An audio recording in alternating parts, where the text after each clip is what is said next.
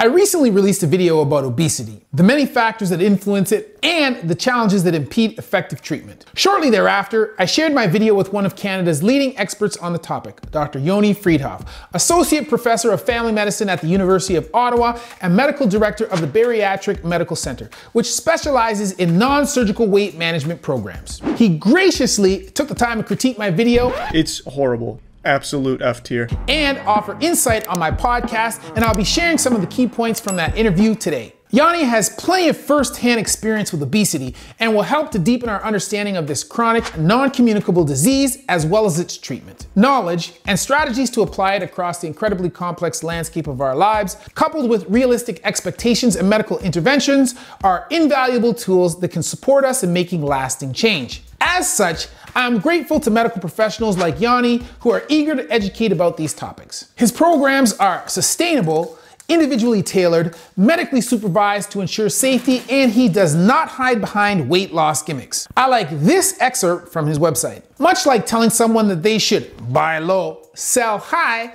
to make money in the stock market, telling someone to eat less, exercise more for weight loss has little value. Utilizing the latest research, our staff of health professionals work with you one-on-one to guide you using the most effective methods of weight management. The philosophy for us has always been really simple. Weight-wise, your best weight is whatever weight you reach when you're living the healthiest life you can enjoy. And that's what everything sort of comes back to. And it really varies between individuals and even within individuals. And I think that really embracing that it's not about a particular number, but rather it's about the road and not the destination, is crucial when we're talking about something like weight management, where there are so many factors that are wholly beyond our available levers of control. This clip is actually from the end of our interview, Yoni's closing statement, if you will. But I think it sets the stage for everything we're about to cover. Whatever weight you reach when you're living the healthiest life you can enjoy is an incredibly nutrient-dense statement and has far-reaching implications for each individual. Before we dive in, the full interview will be available on my Dr. Chris podcast channel shortly, and if you're interested in learning more, Yoni also has a YouTube channel where he shares his knowledge on some important topics. The mythology of modern-day dieting, some of the deceptive advertising that the food industry tends to use, and public policy when it comes to nutrition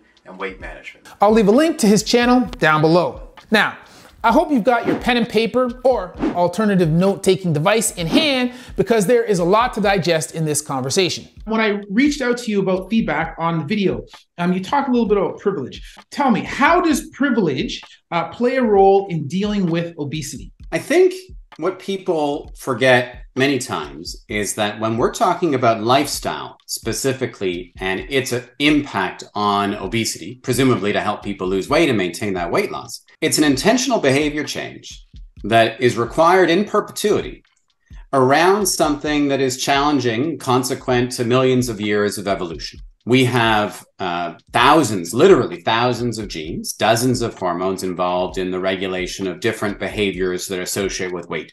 Our levels of hunger, our levels of craving, our fullness levels. How long does it take us to feel full? How long do we feel full for?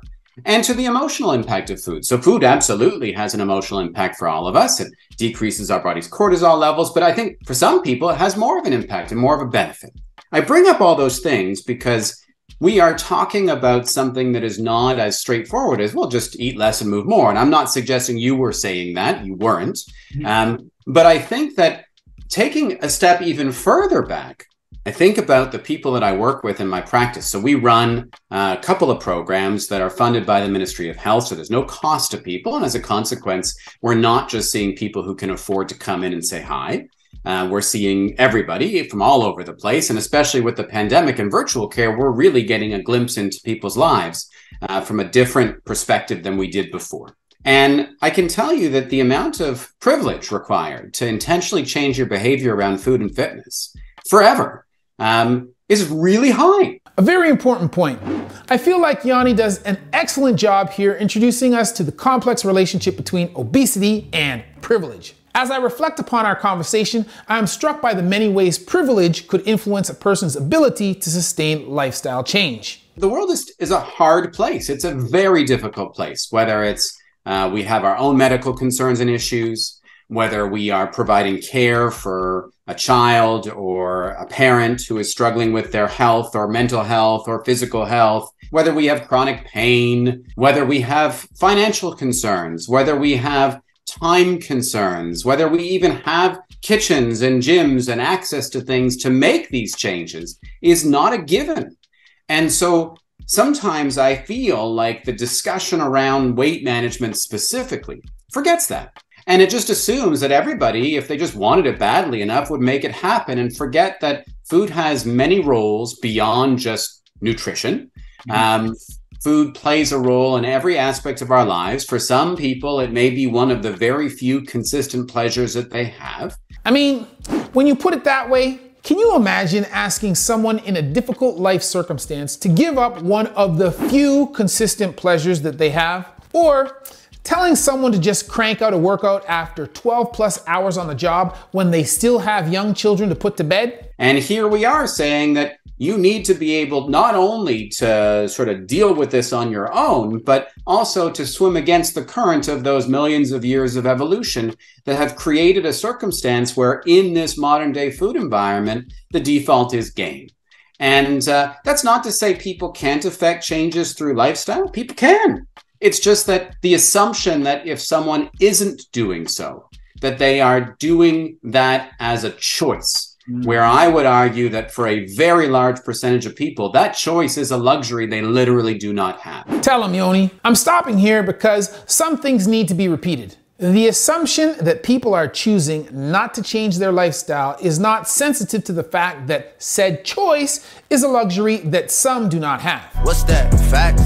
And of course, we must consider the role of genes and hormones in determining one's weight, in addition to the stuff we've already touched on: time, skill sets, money, health, wellness, etc. And then there are the genes. We know, again, thousands of genes, dozens of hormones. And sadly, we aren't at a place yet. We probably will be one day. We're just not at a place yet where I could run a panel of tests and say, oh, you've got this gene, this gene, this gene. So your struggles are a consequence of this pathway, that pathway, and the other pathway. And here is either a pharmaceutical treatment or a lifestyle change that's going to make it better. Again, I do believe that that is the primary driver for the vast majority of people, are things that are wholly beyond their control. The more we learn, the more apparent it becomes. Nobody chooses this. So this is not a choice people make. Later on, Yoni references a study that really drives this point home. For context, I had just finished describing two of my patients with obesity who both underwent gastric bypass surgery around the same time, but for whom the procedure had very different results. One regained much of the weight while the other did not. Although the study he references pertains to bariatric surgery patients specifically, I felt it highlighted the degree to which obesity can affect a person's quality of life. So the patient you're describing did not choose to regain a whole bunch more weight. This was not a choice. Yep. And I'll tell you, actually, looking at bariatric surgical patients specifically, there was a study done that looked at whether a person would rather lose their vision, get cancer, lose a limb, or gain their weight back after bariatric surgery. And uniformly, they would rather one of those other things than to gain their weight back. So the impact weight has on a person's health and quality of life who chooses to undergo bariatric surgery is very high. That being said, Yoni then reminds us that obesity must be considered on a case-by-case basis, as there are people who are not concerned about their weight and for whom it does not impact their quality of life so directly. Just because obesity can affect a person's quality of life doesn't mean that it actually does. That doesn't mean everybody with a high weight has significant medical or quality of life concerns. His nuanced understanding of the disease trickles down to his one-on-one patient interactions, where he is both sensitive to risks and benefits associated with the condition and respectful of how the patient feels in regards to their weight. You know, when it comes to risks and benefits, you know, we are responsible as physicians to explore and explain risks and benefits, but the way I usually recommend it when I'm giving talks to primary care providers around obesity is you can ask the patient really plainly, do you have any concerns about the impact of your weight on your health or your quality of life? They may say no, in which case that's okay. we don't judge or moralize around the person who is not addressing one of their other risk factors. I mean, it's just a risk factor. It's not a guarantee. I appreciate the way he suggests primary care providers frame the conversation around obesity, leveraging test procedures and communication transparency to help broach the subject. Now, we as doctors can run tests. So you could run blood tests, take a look and see if they've got any conditions that might respond to weight loss. And then I think it'd be certainly reasonable to say, you know what? I noticed that your hemoglobin A1C is now in the pre-diabetes range, and certainly we know that even a 5% weight loss can be beneficial. Is that something you'd like to discuss? They may say no, and that's okay. They are allowed to not want to discuss it. And I think that's all. We just need to be respectful of the fact that scales don't measure the presence or absence of health. And there's no question that at both extremes, very light weights, very heavy weights, there's a lot of risk. Mm-hmm. They still aren't guarantees.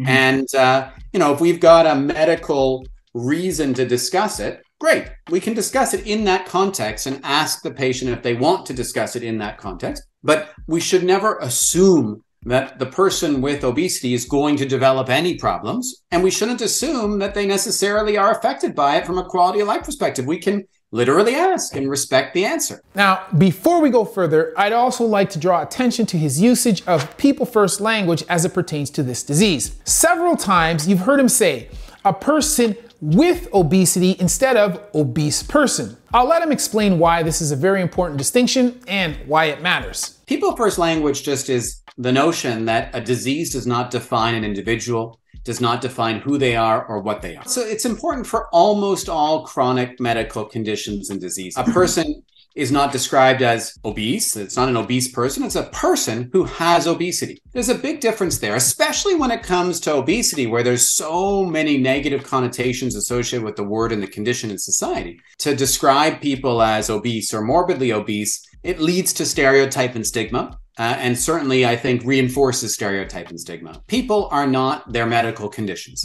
We don't describe people as being cancerous. They are people who have cancer. Language shapes impressions of things in a big way. If someone is obese, it suggests that's a choice.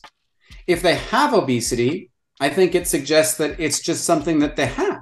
Yeah. And that they're not choosing it for themselves. Yoni goes on to mention two communities who do not prefer people first language, namely the deaf community and the autistic community. I definitely agree that the choice should be made by those within the community. As it pertains to obesity, he acknowledges that there may be some pushback, but his choice is informed by both community involvement and research. Certainly the various patient advocacy organizations out there for working with people with obesity prefer people first language. The research on stigma and language would suggest it's valuable as well. And I think it's just good practice for us as clinicians. I hope you're beginning to get a sense of the obesity landscape and how to traverse it, with a sense of empathy and respect for those with the disease. Now, with Yoni as our guide, we'll explore the various avenues available to someone interested in losing weight for good, and consider the concept of expectation therein. Let's start with lifestyle changes: nutrition, diet, and exercise. Through the lens of privilege, it is easy to see why many of the conversations around these topics fall short. To some degree, lifestyle is beyond our control as well. It really, again, I know people have this romantic notion, including people with obesity, have this romantic notion that if you just want it badly enough, you'll make it happen. We're swimming against really strong currents here. That doesn't mean swimming lessons are a bad idea. I run a swimming lesson office. That's what we do. But it also means that we need to provide some tools beyond just how do you do the front crawl. We need to provide life preservers and maybe jet skis and other things to help move people along, because again, this current is not one that we can modify just by wanting it to go away. It may be helpful here to pause the video for a moment and consider the ways in which privilege influences your lifestyle choices. You smell that? That's the smell of privilege. Put another way, in regards to lifestyle change, what choices are legitimately available to you? Sometimes I just come here and just realize that my life is so much better than everyone that shops at Ralph's. I think back to my youth as a first-generation Canadian to Jamaican immigrants. They worked all day in a factory, and at 5 p.m. when they got home, they would prepare something easy and fast while sacrificing nutrition, or even just getting takeout. On weekends, when they had more time and energy, and later on in retirement, they would cook from scratch with natural ingredients. Obviously, time and energy were major factors in what my family ate, even beyond the financial considerations. And if we'd had Uber Eats back then and they could have ordered dinner with one click of a button, I imagine they would have. So we ordered some takeout from this restaurant here. It just opened.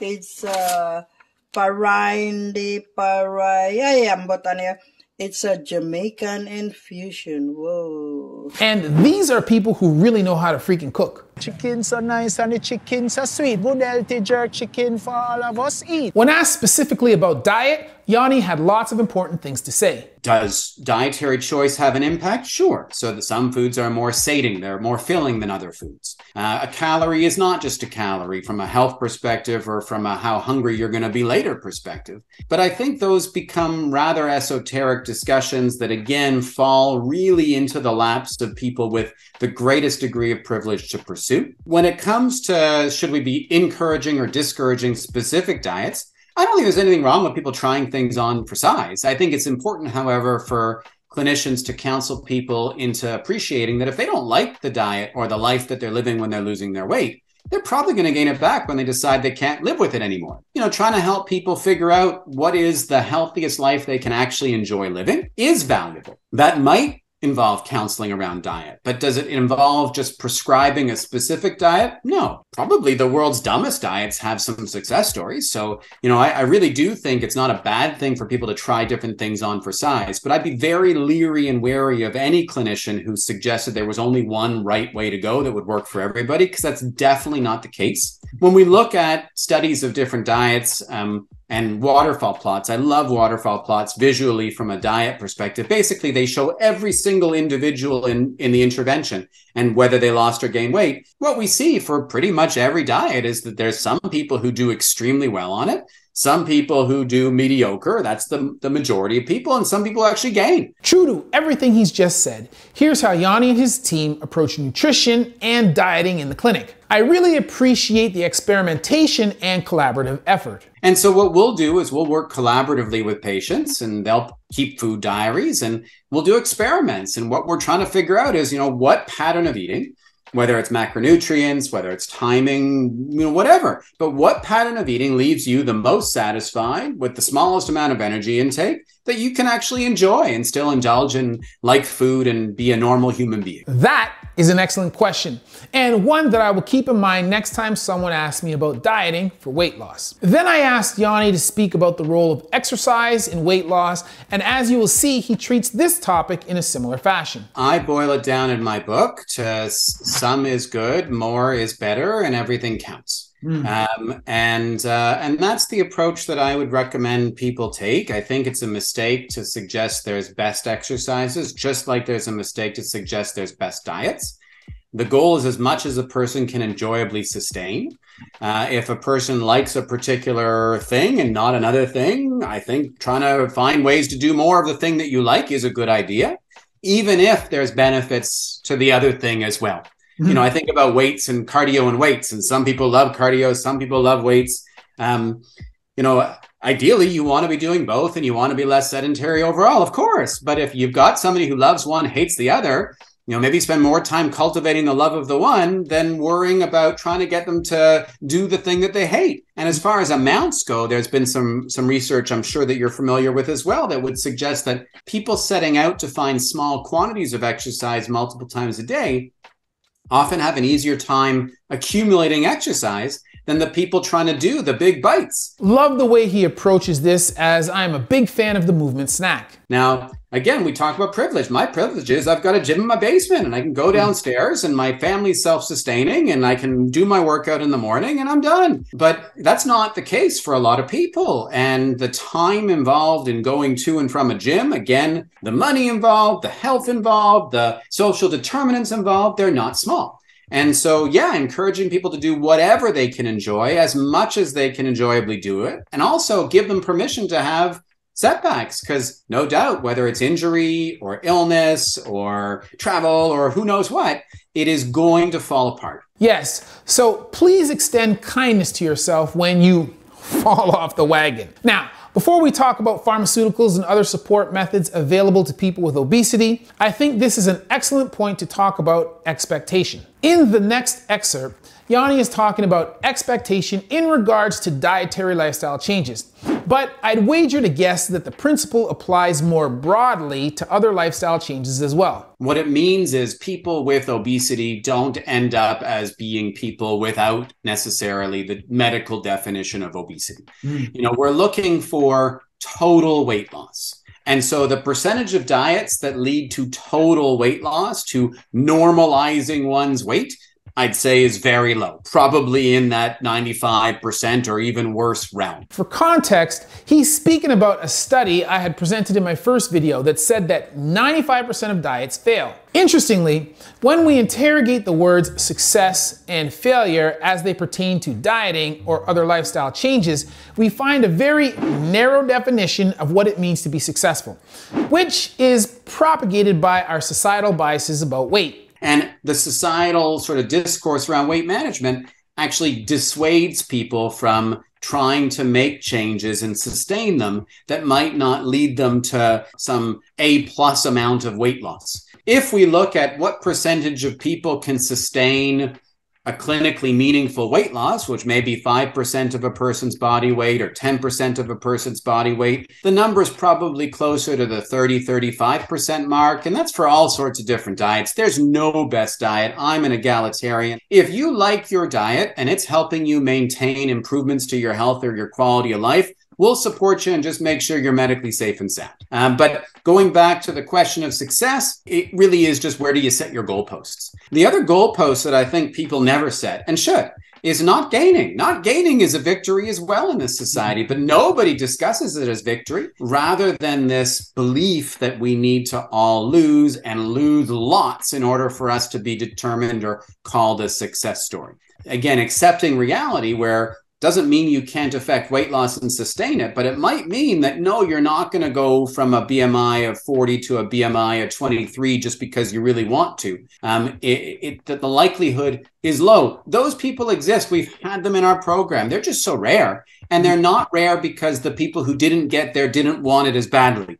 It's because there are so many levers we just can't move. As Yoni outlined, there are many ways to define success and failure, but we live in a society that perpetuates biased and limited versions of them. An understanding of the depth and difficulty of what we are setting out to change will help sustain us as we continue to have these types of conversations and reassess our social and personal relationships to weight and the language surrounding it. People often try to change way too much at once, right? Yes. But really the easiest way to think about weight loss, the more weight that anybody wants to permanently lose, the more of life they have to permanently change. It's just respecting the fact that there will be things that are not changeable. Those genes and hormones, different medical issues, social determinants of health that aren't changeable, and some stuff that people won't want to change because food indeed is a pleasure and it is more than just sustenance. And so, what it means is sure, there will be things that people can change that will help them to lose weight, for sure, everybody, but there will also be things affecting weight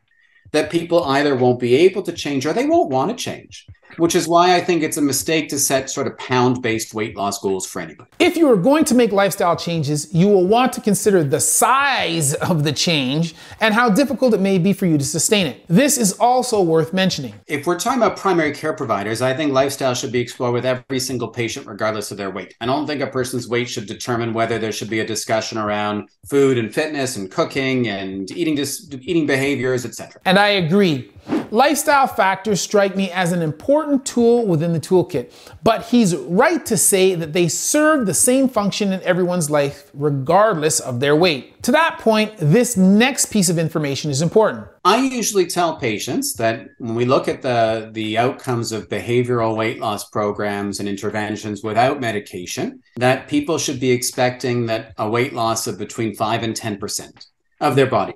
With medications, that goes up probably to 15 to 20%, especially with the newer meds that are coming on board. And with surgery, it's probably 25 to 30%. Those are averages. People lose more and less than average. But I think averages are useful for expectation management for people. Next, I asked Yoni to speak directly about the role of pharmaceuticals in weight management. General question, what is the role of pharmaceuticals in the management of obesity? Same as the role of pharmaceuticals in the management of any chronic non-communicable disease. So, I think it's a huge mistake to think of these as any different. People have high blood pressure, for instance. There's lots of lifestyle things people can do that in many cases will help. People could go on low sodium diets and exercise, sleep, lose weight, meditate. But doctors don't moralize, nor do patients, around whether they should or shouldn't do that.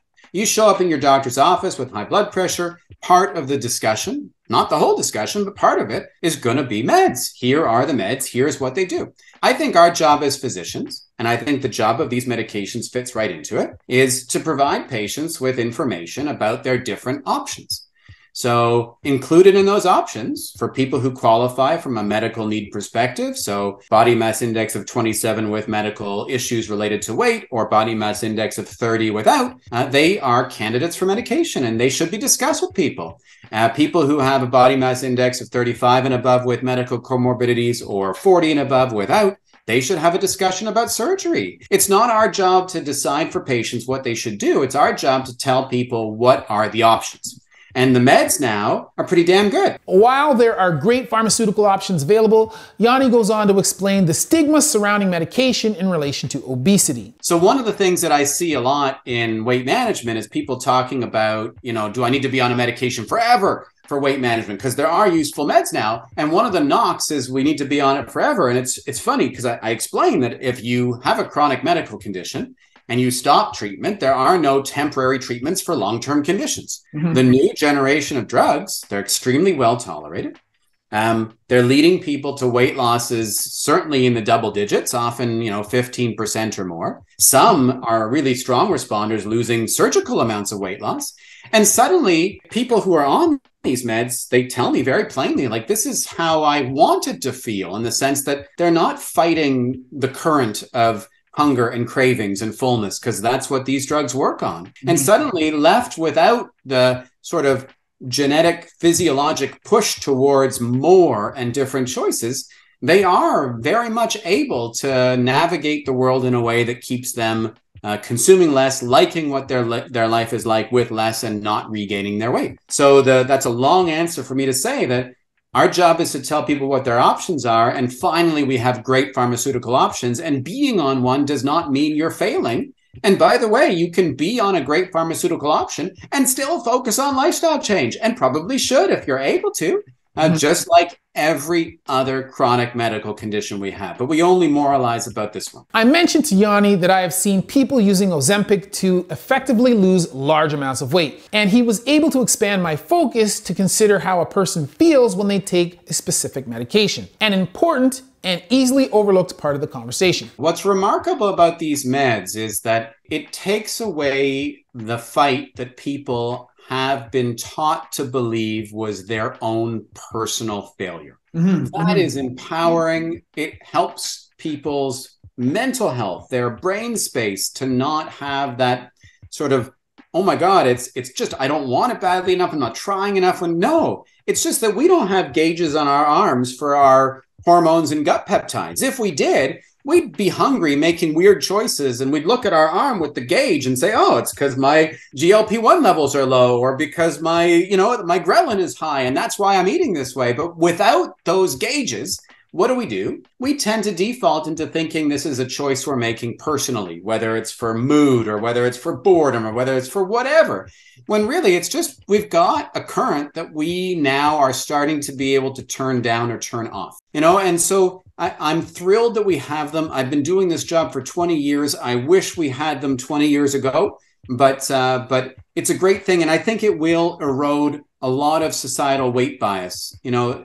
We saw that to some degree with mental health and medications that were used there. There was a time where people just were thought to not be trying hard enough with their mental health. That is not a common belief anymore. And the idea that people can get prescriptions for their mental health, for depression, for anxiety, for whatever, is no longer doesn't have the negative connotations it did even 30 or 40 years ago, and I suspect it'll be the same for obesity 30 or 40 years from now. Over the course of our conversation, Yoni really helped me to expand my thinking in regards to obesity and the conversations that are had surrounding it. With the advent of effective medication and a deeper understanding of lifestyle change and how to approach them, I am optimistic about the progress we have made and will continue to make. One more word from Dr. Yoni Freedhoff. All this to say is I'm really thrilled that we actually have treatments that go beyond lifestyle for weight management now, just like we do for a very large majority of other chronic non-communicable conditions and diseases. I'm happy to be having this discussion. I'm enjoying it, but I will say that I would be surprised if there'd be an interest in this discussion in 20 or 30 years from now, because I think by then